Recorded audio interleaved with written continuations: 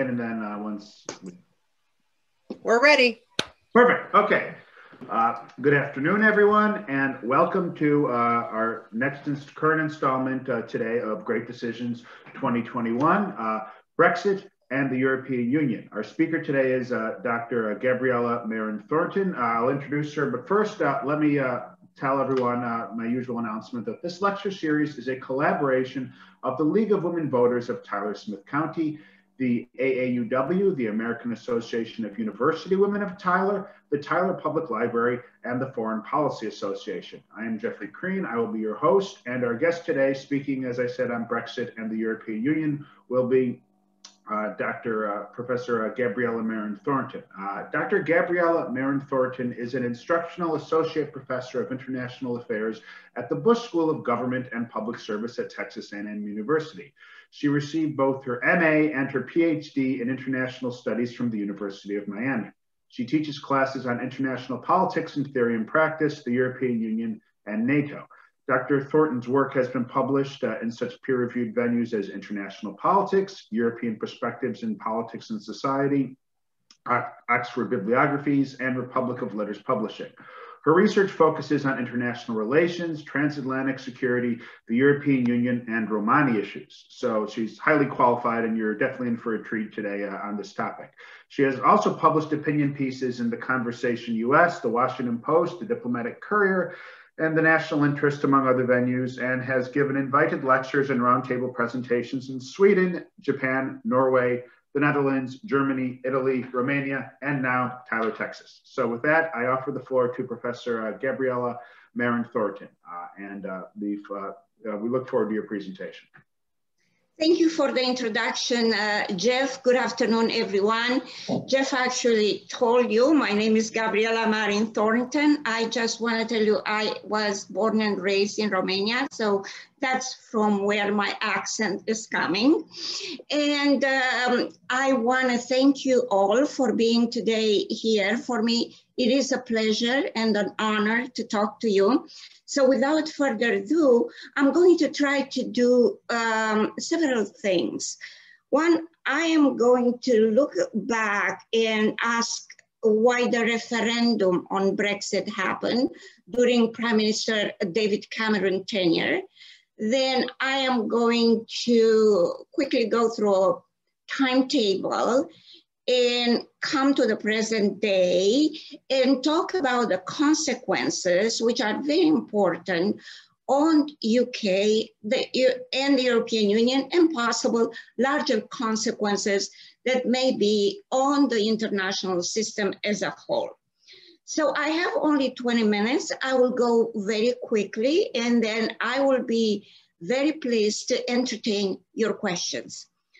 So, most of us know that actually the Brexit referendum took place in 2016.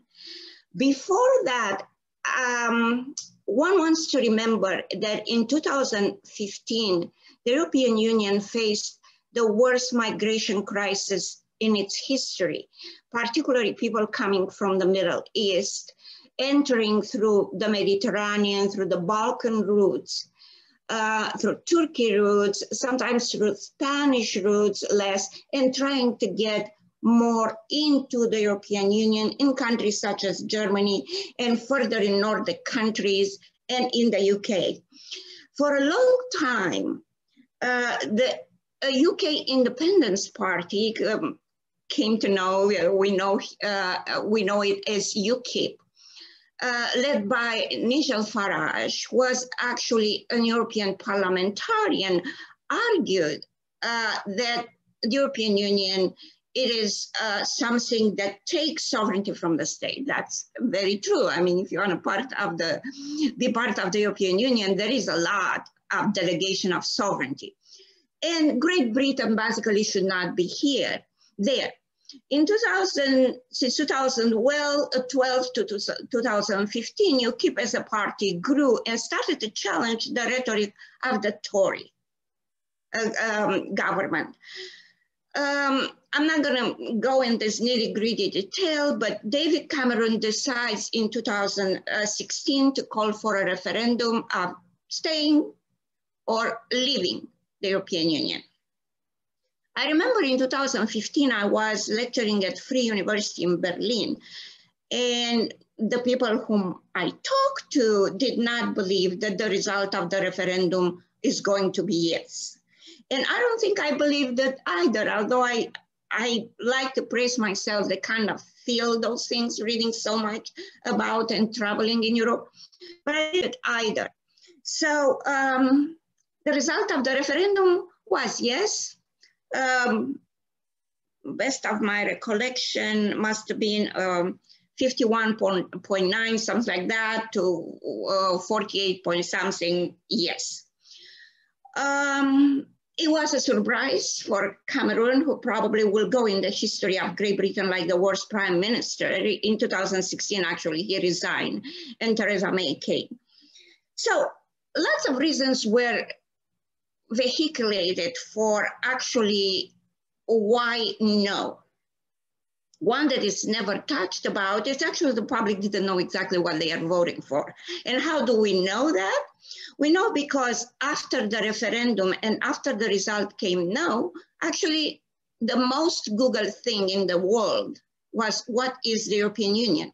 They were trying to find out in Great Britain, why did they vote no to something? So, but make the long story short, a lot of scholars and policy analysts attribute that to anti-immigration sentiments, to economic sentiments, and to a clearly big lie that Boris Johnson, the present prime minister, vehiculated all over Great Britain, that somehow they pay the European Union and they get less in exchange when it comes to money. He had a big box with the amount that supposedly UK was paying to the European Union. That was not true. Actually, UK was getting more money from the European Union because the European Union not only was paying for developmental programs in Wales, some in Scotland, but strongly was paying for the peace process in Northern Ireland. I don't know, most people didn't know. Apparently they woke up the very next morning in some Wales places to find out that there will be cut in the future from the funds that the European Union was offering them from development.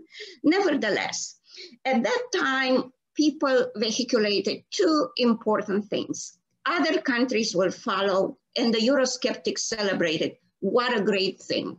We did have a clause, Article 50 was triggered to exit the European Union in 2017. So the Eurosceptic, well, everyone is going to follow the British lead, and everyone is going to get out of the European Union, and we did it. We destroyed it. Yeah. Even my husband will come every morning with the Financial Times and putting on me and saying, there is no European Union anymore. I said, you wish. So what was happening at that time, indeed, countries were watching very closely, but we didn't have any precedent. There is no other country that asked to go out of the European Union, and we didn't have any procedure since the Treaty of Lisbon came in place, and Article 50 could be triggered right now, can be triggered, I should say, right now at any moment. Article 50 provides for a member to get out of the European Union if he wishes to do so. But you have to understand what you're getting out of after you're in. First of all, you have to get out and dismantle yourself from what we call common markets. Common markets do certain things, and I cannot emphasize enough. They displace the role of the national parliaments in the areas where the common markets function. So basically, this is heavy delegation of sovereignty, and it's a heavy integration of their economies. So how are you going to dismantle yourself? So it provides, Article 50 provides for 2 years. Well, it's not been 2 years since 2015. Great Britain is right now a country that does not belong to the European Union, and that was happened just in the Christmas Eve, last Christmas Eve 2020, they reached an agreement with the European Union that entered in force in January 1st, 2021. So let me back off a little bit and emphasize again. The idea was countries will follow suit, like Great Britain is going to be easy. And with that, the Eurosceptics in the European Union were very happy that we did away with this body. Now, country didn't follow suit at all because they started to, I should say member states of the European Union didn't follow suit at all because they started to understand how tight they are in that body and how painful looking at the Great Britain negotiations it is to extract yourself from such a body. Now, remember also, Great Britain had opt-out, was not part of the euro, and it was not part of the Schengen space like other countries. So I just can only imagine how bruising would have been for Great Britain to be more integrated, and that's the correct, we have various levels of integration, and to be part of the euro area or to be part of the Schengen area. Nevertheless, from the European Union side, the negotiations for going out were conducted by Michel Barnier, who was the EU negotiator, former Commissioner for Trade. The British, if you look back, they made it very clear that when we look at the 4 freedoms of common markets, freedom of goods, persons, services, and capital, the British did not want the freedom of persons. They don't want anyone to circulate free. As a EU citizen, there is a loose citizenship. There you can freely circulate in any other country of the European Union. You can work in any other countries of the European Union. There are some caveats with respect to the new entering country, but the new countries from Eastern Europe that enter, but they will get there at a full rights. So you can reside in any country of the European Union. You can work in any country of the European Union. And even if you're not a native of that country, you are free to run for local election in any country that you wish. So if you look at Spain, you have a lot of people in local places that basically are German, and they move to Spain and they run for elections. So the British did not want to have that. On the one side, the population that voted no, if we look at the demographics, was older, and they fully entertained, I think, and that's my personal opinion looking at the age, the dreams of empire, yeah? Great Britain cannot be tied in a body. It gotta be sovereign. It gotta, to me, almost on the discourse like the Bevan Plan after World War II, when Great Britain was trying to make itself into the third pole of power between the United States of America and the Soviet Union. They failed. So then several times they had to ask to become part of the European Union. When they asked, French General de Gaulle vetoed them twice. So finally they succeeded to enter in 1973. They are out right now. And the extraction has been very painful, and the consequences are not fully understood. The treaty of getting out is not fully negotiated. There are areas of services, security, and other areas in which they did not negotiate yet, but they got what they wanted, so they think trade with the European Union without tariffs. And that is good. But the thing is that that is not simple either, because the European Union will put up borders, which they didn't exist.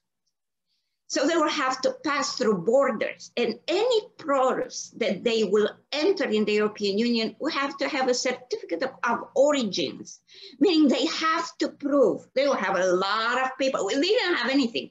A truck passed like from Texas to Louisiana.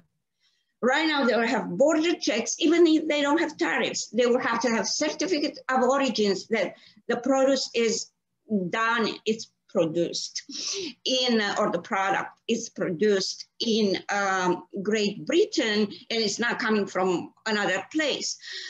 We already see the impact on fishery. Fishery was a big negotiation point, and we see the impact on Scotland right now, where they have small fishermen, you know, that used to just go and sell their products to the European Union. Right now, they are subject to all sorts of regulations, to all sorts, not tariffs, but regulations. And they may even go ahead and sell all this in Denmark and so forth. So we're seeing right now, immediately after January, discontent coming from some areas, other areas of London. And we don't know what's going to happen to the service area, because London is a big service hub in terms of capital, and a lot of banking firms that already are talking to move out, move to Dublin, move to Frankfurt, get out, because if there will be any barrier put on the services, it's going to be difficult, bank services or other stuff, to circulate them, then there is no reason to be in London. The other problem is that actually Northern Ireland, that is part of Great Britain, negotiated the deal that Northern Ireland is not going to have the border that the part of, it's not going to feel all this regulation, that the other part of the UK has to do it. And why is that? Because actually you will create a harder border between Northern Ireland and Ireland. And if you do that, they don't want to put checkpoints there, because if you do that, they are afraid that the peace in Northern Ireland will be disturbed. So we have a country, a kaleidoscopic effect that we don't know where it's going to go for England at this particular point, for Great Britain, I should say, at this particular point. However, we don't know. We do know that the European Union, and I will close soon, did not suffer yet. Nobody went out. If I will say to the contrary, nobody wants to go out looking. We do know that the European Union, it is and it will remain the largest trading bloc of the world in terms of trading, being one single country actually. So if you want to negotiate trade deal with the European Union, with the Italians, you don't go to Rome, you go to Brussels. Or if you want to negotiate big trade deals or something in Spain, you still go to Brussels. So they can't do that. The British are happy right now because they will be free to negotiate trade deal and trade deals on their own right now. But one thing very interesting, and I'm not sure they knew what they were, because during the negotiation, they tried to reach to other countries, telling them, we want a free trade with you. And other countries were saying, no, I'm sorry, until you extract yourself from the European Union and you fulfill your obligation, we're not going to deal with you. Right now, they are in the position to deal with that. And my question will be, I'm not sure what they will export. And if the services go out on London, or London gets a special treatment from the European Union, how their economy is going to compete on an international economy where large blocs like the United States of America, China, and the European Union throw their muscles around. So how should I close here? In my humble interpretation, was that a good move from the part of UK? Absolutely not. It was a move because the rhetoric, and it's a lot on rhetoric on the social media with respect to the European Union, and has been so bad, partially yes. Anti-immigration, they are stealing our jobs. You have to think that jobs go because of, basically because of automation, because of technological developments, not because somebody comes and takes your job, but people have different opinions here in general. So, and data doesn't quite show that those immigrants are taking the job, may show an impact to the wages But actually, the rhetoric was so bad in Great Britain when they decided to vote no. They voted no. I do think it's a very interesting proposition, and I will close with. European Union offered on that deal to keep UK into the Erasmus program. And the Erasmus program, it's a program for young people. They go in another EU university or another EU member state, and they study. And the UK refused. And I'm not sure what are the reasons that they refuse. I can only speculate that, they don't want their young generation to be too accustomed with the habits in the continent. That is really something that damages their younger generation that statistically did not vote no. Voted did not vote yes, did not vote for leaving the European Union. The younger generation voted for staying in the European Union. And it's 1:21, and I would like to start a conversation. I thank you for listening to me, and let's just start a conversation. I'm more than happy to entertain any questions that you have. Very good. Thank you, Gabriela. Just a reminder, this is being recorded, and the way this works is if you have questions, please put them through the chat window, enter them, and then I will read them for our speaker, and she will answer. While we're waiting for that, I'll begin with some of my own questions about your illuminating presentation. First, you talked about how there was a lot of campaign misinformation before the Brexit vote, and that is indisputable. There was a lot of material put out, especially by those who wanted to leave the European Union, which was demonstrably false. You also point out that a lot of the voters were not quite fully informed when they were making their vote, as evidenced by the Google searches afterwards. So you have uninformed voters, you have misinformation. However, in that long, drawn-out 5+ year process of the Brexit post-vote, between when they vote and when they actually leave, and all the difficulties they faced, there does not appear to have been, at least with polling and elections, a lot of regret among those who supported Brexit, who supported leaving the European Union. You had a narrow majority, 52% voting for it, and then continuously in polls, it showed that the same narrow majority had no regrets, and in fact elected a prime minister by resounding margins, Boris Johnson, who had helped lead the Brexit campaign. So how do you explain this then, this fact that they were lied to, they were in some ways kind of ignorant of what the consequences would be, yet in retrospect, they have no regrets about this, or don't appear to, the 52% who supported Brexit? I think, Jeffrey, thank you so much for your question. And actually, it is a very good question. I think it goes back to much deeper resentments towards the continent and towards immigration than even the disinformation campaign. I do think they didn't like that somehow they were part of a bloc, and you see that in their behavior in the European Union. They didn't like that they were part of a bloc that was setting rules for them. And that right now, if you look in the deal and what Boris Johnson said, they are happy they got rid of the European Court of Justice. So the Tory, basically, they never liked that. They did not agree on how to get out. As you know, it's a hard Brexit, it's a soft Brexit, how to negotiate the deal. But they wanted to go out. And how do I explain that? Jeffrey, my explanation is and I mentioned the Bevan plot, they think that the open seas will offer them again a chance to create or recreate a commonwealth or something that they have, something that they will lead. And that's my reading of the Tory. Now, how they will do that, that's another question and remains to be seen if they can compete at this point. But I don't know, I think if I answer your question, they were determined.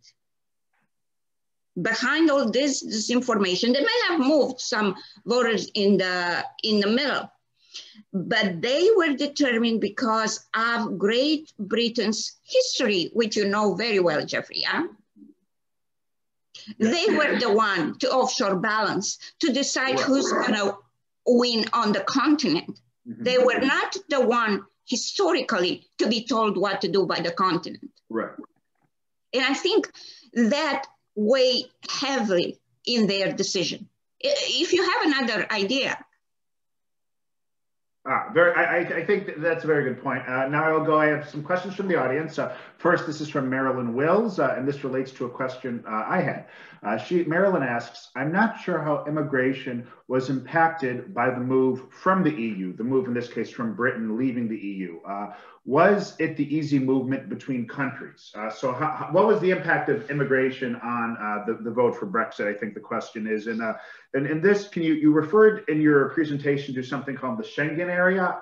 Can you explain more what this is and how Britain was not part of it, and how, but still how people move within the EU and how they moved to Britain when Britain was in the EU, and how that has changed now that Britain has left the EU. So talk about the freedom of movement or lack thereof on this matter.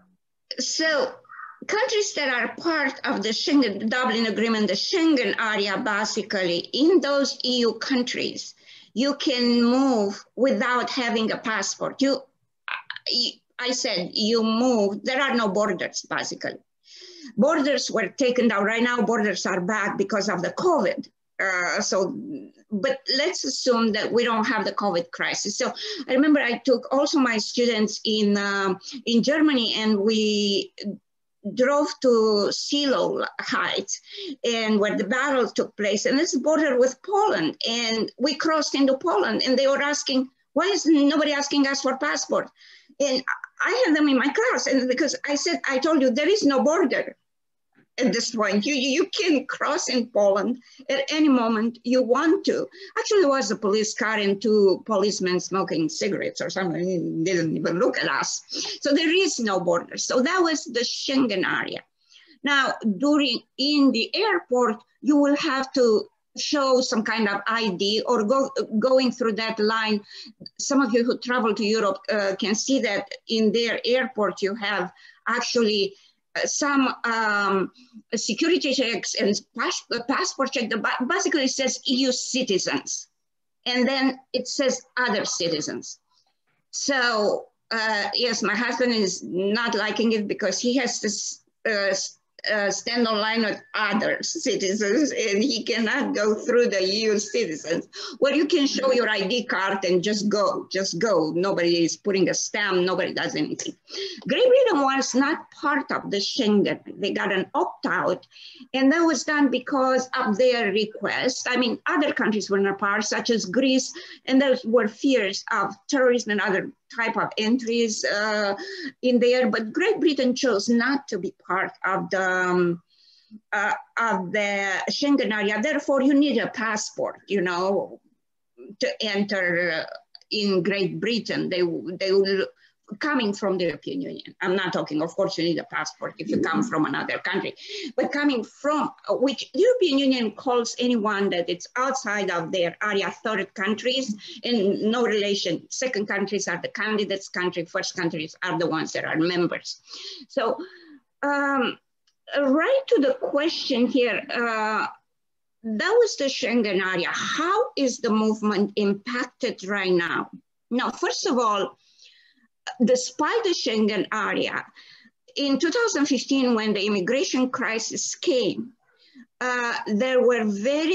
the European Commission tried to intervene and impose a quota of taking immigrants in and invoke the principle of solidarity in the European Union. So the immigrants will be distributed somehow across the European Union, and Greece and Italy and other countries would not be overwhelmed. We all know the welcome of Merkel and the 1 million immigrants that actually Germany took in, and right now it's kind of paying off, believe it or not. Angela Merkel was highly criticized by the Alternative for Deutschland and other right parties in Germany, but it's starting to pay off. Those immigrants are starting to be integrated. So they went to Calais in France, and they were trying to get in Great Britain, and that did not basically play a good role. The other problem there with immigration that they wanted to stop is somebody that comes from a country of Romania, which is has the largest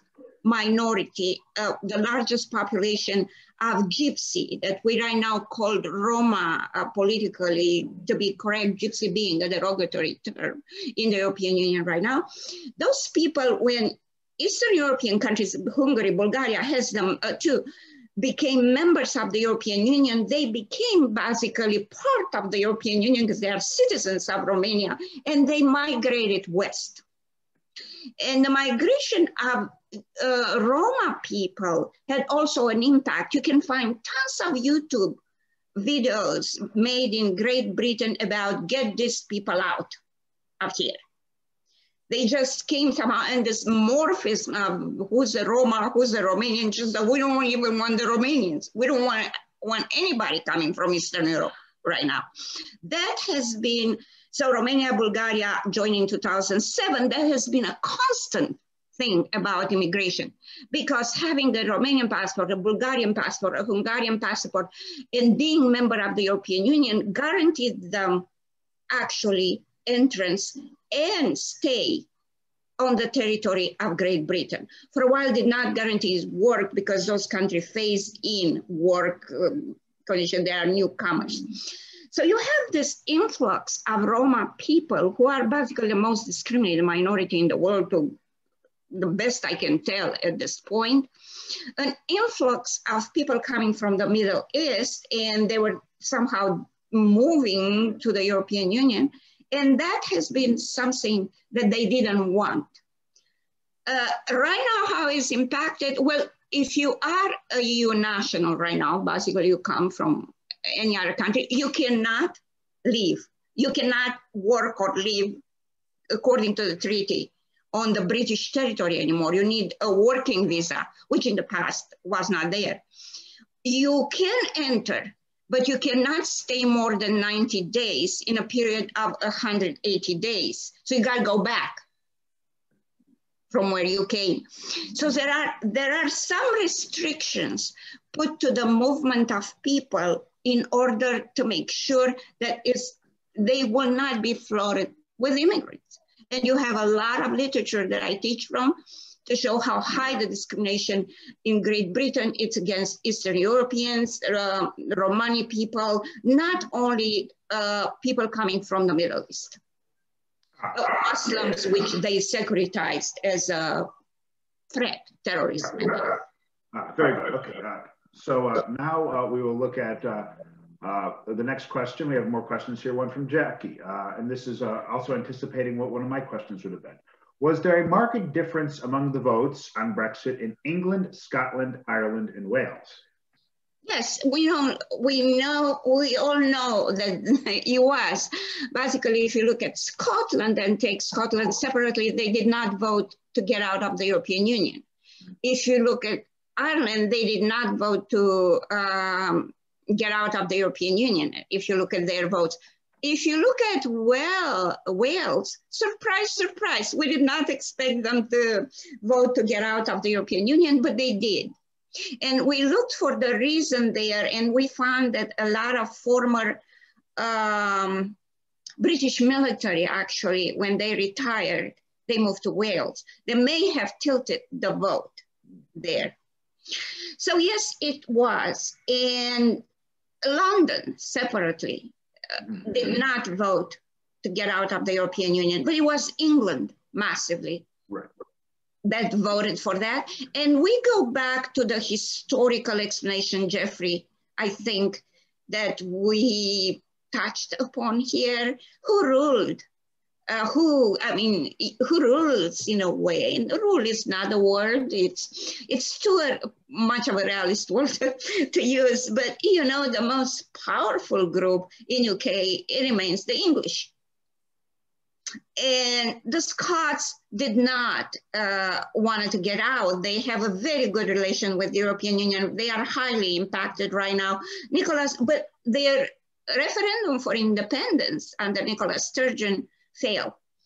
I do remember a clip on YouTube of a Scottish parliamentarian that brought tears into my eyes, asking the European Union not to leave down Scotland, because Scotland always supported the Union. They need the European Union because their economy is weaker. They need the help and they need to trade. Very good. So following up on that before we get to the additional questions, as you mentioned, Cameron had called Prime Minister Cameron for a referendum on Scottish independence, and it narrowly failed. And then he did, that's part of why he did the same on the EU. That did not go the way he expected it to go. So in that case, that was a surprise, very unpleasant surprise for him. What are the chances in the next 5 to 10 years that Scotland tries to have a rerun of the referendum, and might it go differently? Just to say, to go back to the Scottish referendum, basically Cameron was very scared that actually they will get out. The result will be one, if my memory serves me right, one day before the referendum, he made a speech threatening them to cut their currency, to cut, I mean, all sorts of threats that he just put on the Scots. May have tilted the result or not, Jeffrey, I have no evidence, but that speech, it sounded to me desperate. He was really afraid, and the referendum really narrowly failed. Now, your question, what is going to be the impact of 5, 10 years from now, and if we expect a referendum? And the answer, I think, is very simple here, Jeffrey. If the UK can economically perform and deliver, they may stay. If it doesn't, we may see another referendum. Mm-hmm. Very good. Excellent. Okay, so a question from Tammy. What are your thoughts on the long-term economic factors or impact from breaking from the EU for the United Kingdom? So what do you, I mean, this is obviously a massive question which has been bedeviling political scientists and economics since 2015. So what, in your opinion, and from what you've read and studied, do you think the impact will be on Great Britain of Brexit on their economy? It's hard to make predictions, and I'm not particularly, I don't have a degree in economics to look, I read, Jeffrey, I don't have my own set of data, mm-hmm. But from what I read, I think it's going to take them a long time to recover and to find a way to become a player in international economy. They will suffer. And I was reading an article in which, they will have to have a lot of, not get a lot of produce from the European Union. They may have to go back to eating strawberries only in the summer and Brussels sprouts in the winter. If the economy does not kick up and it's hard to say if those firms are going to move banking systems from London, the impact will be grave on their economy. If they somehow stay in London, the services that the British produce will bring money in. Right. So it's hard to predict, but it's contingent on what London is going to do, what the banking sector is going to do, which we don't know at this point. Very good. Now, getting from the question of the Britain's economic future to its military and strategic future. This was a question from Marilyn. You mentioned the military. How does this exit impact both the EU and Britain militarily? So what are the security ramifications of the Brexit? Let me preface that quickly by saying that since 1973, when they came into the European Union, when Great Britain came in the European Union, till 1998, when the San Malo Initiative came into being for the creation of an autonomous military arm for Europe, The British constantly veto any military and security development in the European Union. They veto constantly, and they were what General de Gaulle said they will be, the Trojan Wars. They tried to stop any kind of integration, use their veto power to stop any kind of military developments that will belong to the Union. And we have discussions like this in NATO. Why do Americans have to defend the Europeans? Why the Europeans don't do something for themselves? Well, look, when I teach my classes, I go initiative by initiative, from San Malo to the 2003 initiative in Brussels, the efforts of creating actually a more independent European military to help NATO. One would say to decouple, but that's a total discussion. It's a total different discussion. But everything was vetoed by the British on the basis that military and security affairs are to be discussed in NATO. And then here we talk about potatoes in the European Union. We're not talking about this. Now, there were a flurry of articles that even I wrote one, believe it or not, that came. Now that the British are out, and they came during the Trump administration, and the Trump administration is willing to somehow is talking about retreating or not being part of NATO, you know, that talk that was coming from the Trump administration, Europeans don't pay in NATO. There is talk right now in the European Union of saying, well, okay, right now you don't have the British to say no to your military developments, and you don't have, we had the Trump administration. Why don't we go ahead and start and construct a strong military? Now, COVID-19 came and impacts heavily, but I wanted to say that there are in the European Union what we call PESCO projects, Structured Cooperation Clause projects that came in the Lisbon Treaty, which allows for integration, military project and more military integration in Europe when it comes to military integration and cooperation in Europe, and PESCO projects are on the roll. Now, Great Britain did not negotiate all these things, so it remains to be seen where militarily will be, but we have to remember that those are different plans because they will stay in NATO. Yeah, so they didn't get out of NATO. So in terms of Europe securities, they are via NATO in there. Now, in terms of what the Europeans would like to develop by themselves, I don't think they are there because they are not even in the data sharing program anymore. They need to ask, to the best of my understanding, when I read the agreement, they need to ask permission to read the data sharing or something like that, you know, to be allowed. They are out of Europol and agencies like that, security speaking, the European police. So they are out of the European healthcare system. Once their healthcare cards, European healthcare cards, there is a European healthcare system actually different from the national systems. When their cards will disappear, they will not have that protection anymore. So if you travel in a EU country and you have an accident or you want anything, you gotta pay. Yes.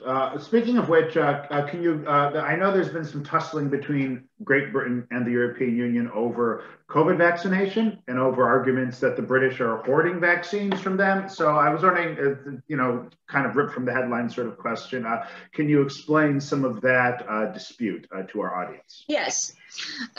Actually, it's linked to another dispute, Jeffrey. It's linked to the fact that under the common security and defense policy of the European Union, we have 143 basically EU embassies. They are called EU external services.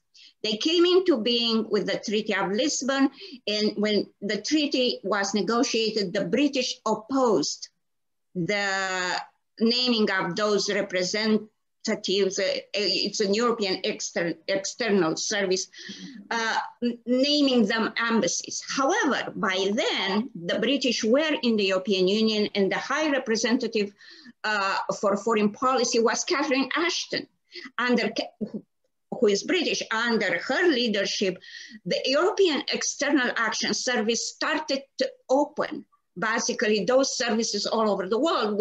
They have 100 services like this in 143 countries, including in the US. Those services function like full embassies. For instance, if you are in Nigeria and you are a Bulgarian citizen, sure you are in the European Union, Bulgaria does not have an embassy, but you have an European External Action Service. European External Action Service is going to give you the full protection and full services. Just explain that your embassy would have given to you if you would have been there, if I make sense. Yes. Since Great Britain get out, the European Union moved to open a European External Action Service with them. And the British refused to give them the status of an embassy. It's the first refusal.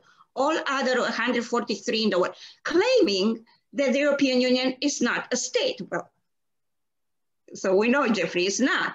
But this is how they advance the integration, yeah? Yeah, we've been recognized that are a state in trade. We've been recognized right now with the European External Action Services that we kind of have the status of a state. So the British refused to, Cameroon refused the protection to the EU representative, call it the head of the European External Action Service in Great Britain. That infuriated the European Union, and some measures were taken with the delivery of vaccines. Now that has been corrected. Okay.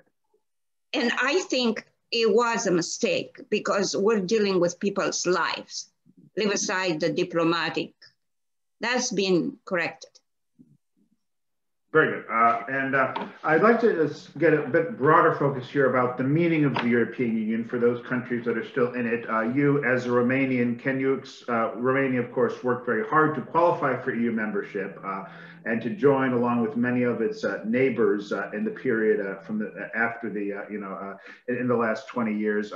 So what does the European Union mean to the people of, say, Romania? How would they think of it? How would they define it? How would they explain it to outsiders about what impact it has on their life, how they view it? Perhaps I could have answered better this question 5 years ago, 6 years ago.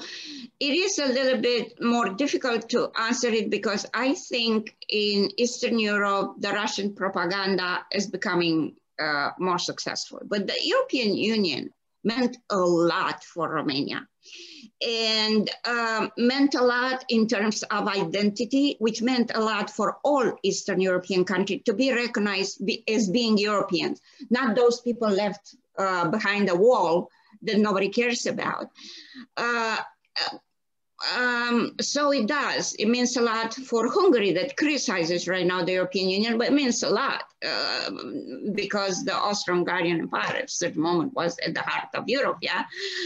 But I would just want to describe a clear incident in Romania. I believe the year was 2017, when the Romanian government wanted to pass a law that will allow, basically will not consider or punish any bribe that politician will take smaller than $48,000 or something like that. And I mean, this is insane. And the law was supposed to give a lot of politicians that were caught of taking bribe a pass. Now, the opposition at that point, which the Liberal Party called the Liberal Party in Romania, it's actually a center-right party because the Social Democrats are at the left. So the Liberal Party is a center-right party. Went to the European Union, opened and used all channels possible to stop that, including the largest demonstration in the streets organized since actually the the Romanian Revolution, which was bloody in 1989. Those demonstrations are actually, if you see the images, unbelievable. And they did all they could, those demonstrators, claiming that you cannot pass such laws belonging to the European Union. And guess what? The street won. They did. That decree. So this is just an instance.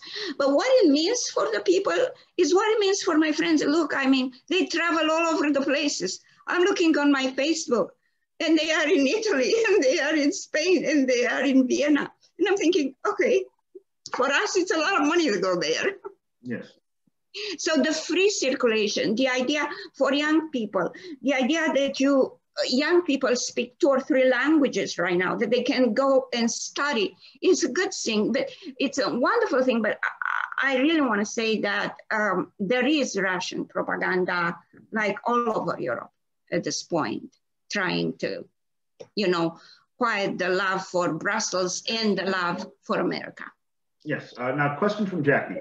Does the rise of right-wing nationalism in some EU countries, such as Germany, but by no means only Germany, impact the EU? To some extent, of course. I mean, it raises, the impact is that basically you see a rise on Euroscepticism, because if you have the alternative for Deutschland winning votes and gathering people, so there will be more Eurosceptics. If you look at France right now, in President Macron on the election, I thought he's going to win it by a smaller margin. Actually, he won it by a larger margin than I expected. Right now, he's running neck and neck with Marine Le Pen. So, of course it does.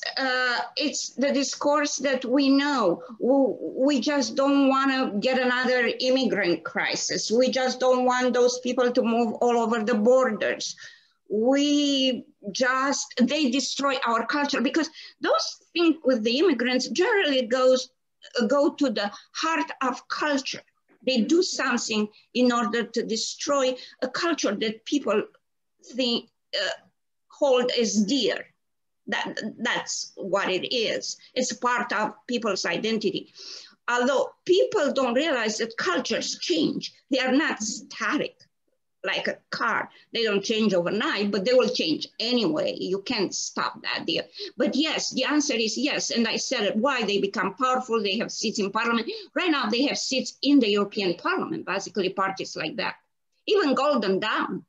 In Greece, yeah, got seats in 2015 European elections. So I'm not sure when Golden Dawn got seats in the European Parliament. Yes, and those are Eurosceptic parties that are represented actually in the European Parliament. Parliamentarians who are paid by the European Union in order to say we want to destroy the European Union.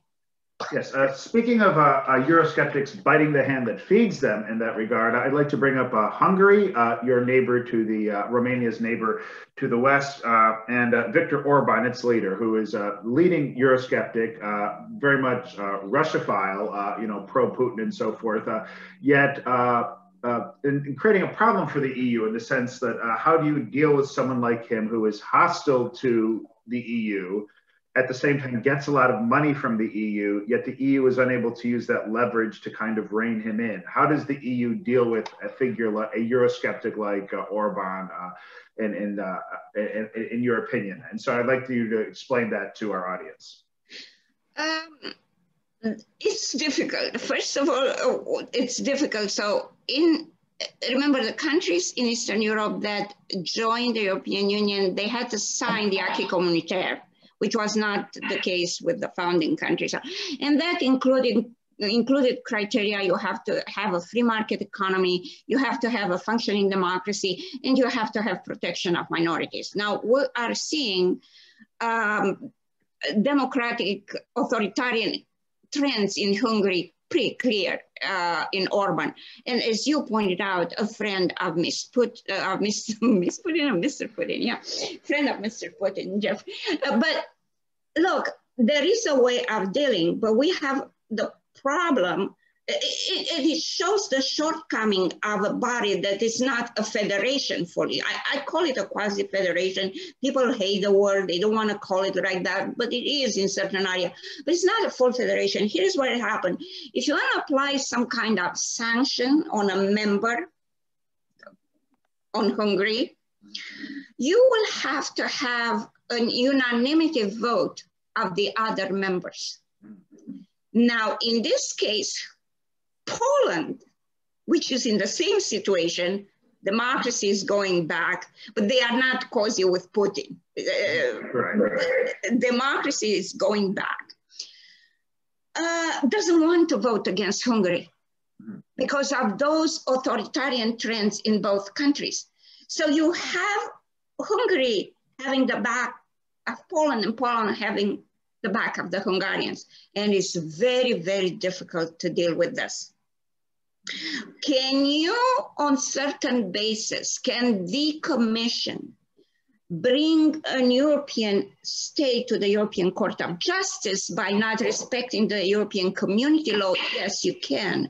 But the Commission actually not necessary, but has more power when in economic matters. You know, I mean, we know they bring to the Court of Justice Microsoft and they fine them again. And right now, Google, they don't antitrust thing with Google, and every Android phone that you buy in Europe right now needs to have 5 search engines to cut on the Google monopoly. But just answer your question, it is difficult. It's almost impossible at this because you have 2 states in there that are having each other's back. Yes. And finally, I'd like to conclude by asking you, we talked about the effect of Brexit on Britain leaving the European Union on Great Britain. What is the effect of the Brexit process, do you think, in your expert opinion, on the remaining 26 members of the European Union and on the future of the EU? I think that the remaining, for the moment, because we know attitude change, things could happen. You know, this COVID is just ravaging. God forbid, we may have another immigration crisis. We don't know what's the stability in the Middle East at this particular point. But the immediate effect right now, Jeff, is we don't want to get out of the European Union. And we're still watching Great Britain, but we don't want to tank like this. So the immediate effect, even if you look at the polls in Hungary, the population doesn't want to go out of the European Union. So we don't want to go. The immediate effect right now, or short-term effect, call it, is we don't want to get out of the European Union. And I'm sorry, what was the other part of your question? That was the main part. What was in terms of strengthening, weakening? How has I think how has it? No, what? It didn't. No. Okay, so yes, very good. Okay, so with that, we will conclude this week's presentation. Thank you to Professor Thornton for her wonderful presentation, and for all of you who asked questions, and for this Q&A part. So I would like to thank everyone who participated, and all of you who may be watching in the future on YouTube and on this recorded presentation. And join us again for another presentation next Thursday. And thank you for all who are here. Thank you again to Gabriela, and have a good weekend, everyone.